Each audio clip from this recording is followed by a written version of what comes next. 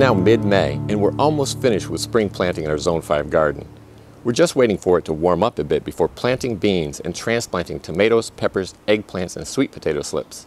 If the weather forecast holds up, we should start planting those crops out next weekend, but I'll talk more about that later. Today I thought I'd give you a quick tour of the garden to show you how everything's coming along. I'll start with the strawberry patch, which is up front to your left, and I'll work my way around clockwise. We planted bare root tri-star strawberries in this bed at the end of April, and just 2 weeks later, the plants are doing great. Fortunately, all of the bare roots were viable, and the plants are well on their way. Tri-star strawberries produce in their first year, so we're looking forward to enjoying them later in the season. Now let's move north to the next bed on the west side of our garden. This bed is one of the sunniest spots in our garden. We'll be planting heat-loving sweet potatoes in a few weeks in this area, and probably next weekend we'll plant scarlet runner beans to climb a trellis that I'll install here. We'll also be growing cushaw squash and straight 8 cucumbers vertically in this bed. Both of these crops were directly sown in cold frames in mid-April. I'll remove the cold frames when the soil temperature is at least 70 degrees Fahrenheit on most days. In front of the vertical crops, we're growing music garlic, kale, collards, onions, and broccoli. The next bed to the north is one of our keyhole-shaped raised beds. We'll start by looking at the south side of the bed. We hope to plant tomatoes and pole beans at the bottom of these trellises next weekend. Though it's probably hard to tell from there, the rest of the bed is already mostly planted. In front of the trellises, we're growing purple kale that was started in March, and carrots, Swiss chard, and spinach that were started in early April with no protection. We're also growing elephant garlic, which struggled through the winter but is now doing better. As you can see, we laid one of our trellises flat on the bed. We did this to prevent squirrels and birds from digging up our seedlings. Directly behind the trellises we're growing arugula that was planted without protection on March 12th, and carrots, beets, and turnips that were started under a cold frame at the same time. The cold frame was removed on April 9th. Though these crops are directly behind where we'll grow vertical crops, shading won't be an issue because they'll be harvested before the vertical crops are tall enough to cast much of a shadow. The north side of this keyhole-shaped raised bed is already completely planted. We have potatoes, beets, carrots, lettuce, spinach, parsnips, and more. All of these crops, except potatoes, were started under a low tunnel in early March. The low tunnel was removed on April 9th, which is the same day we planted these purple Viking potatoes.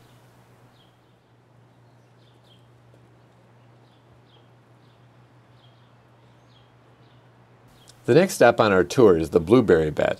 We planted 3 plants 2 years ago and hope to get our first harvest this year.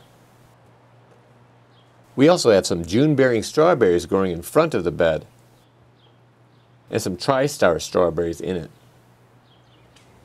Next we have an experiment that appears to be going very well. I planted Yukon Gold and Norland Red potatoes in this compost bin under cover back in March, and the plants are well over a foot tall, and I've already started hilling them up with leaves and comfrey. It's not necessarily a good idea to plant potatoes in unfinished compost, so please see this link to see how I did it in a way that should get good results. Right next to the potatoes, the sunchokes are starting to take off. Sunchokes are a type of sunflower that has edible tubers.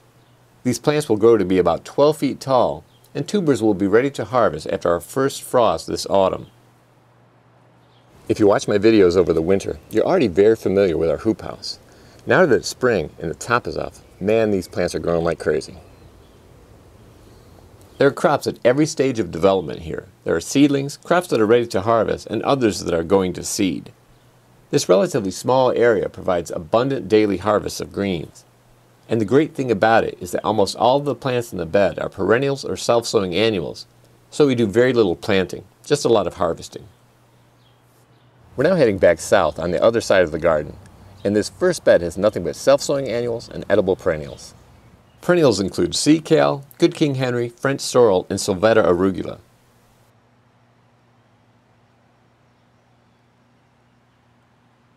And self-sowing annuals include claytonia, mosh, and mustard greens. Now let's move to the next bed to the south. The plants in this bed were started in early March under a polytunnel, and they're really starting to take off now. We've been harvesting radishes from this bed for weeks. The sugar snap peas are making their way up the trellis, and we'll start harvesting kale and spinach soon. Now let's see what's growing in the north side of our second keyhole bed. Next weekend I'll install a trellis right here and plant tomatoes and pole beans. In addition to that, we already have a lot of other crops growing in this bed, including music garlic, bok choy, dinosaur kale, purple kale, and carrots.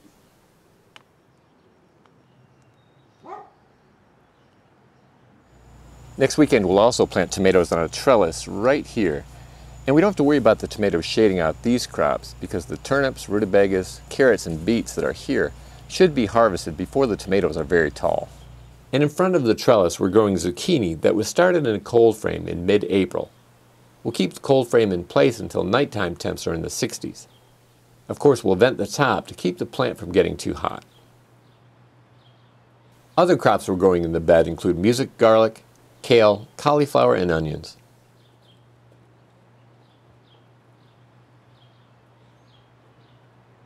Now let's take a look at what's growing along the fence on the east side of the yard. Here we're growing perennials including honeyberries, lovage, French sorrel, and blackberries.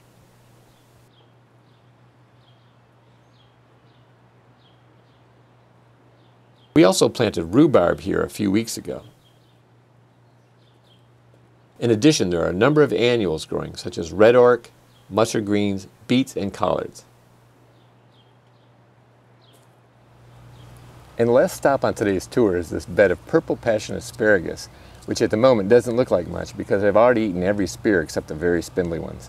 There's nothing quite like fresh asparagus eaten raw from the garden. Before closing, I'd like to say a word about our tomatoes.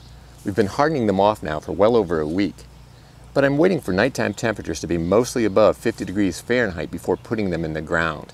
This weekend we're looking for a low of 39 degrees, so I'm glad that I've been cautious so far. In fact, we'll have a number of cool nights coming up, and on all those nights I plan to bring the tomatoes into the house.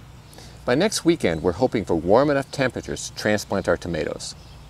I hope you enjoyed this look at the One Yard Revolution garden in mid-May. For a more detailed look at what we've planted and when we planted it, please see the link to this document in the description below. Well, that's all for now. Thank you very much for watching.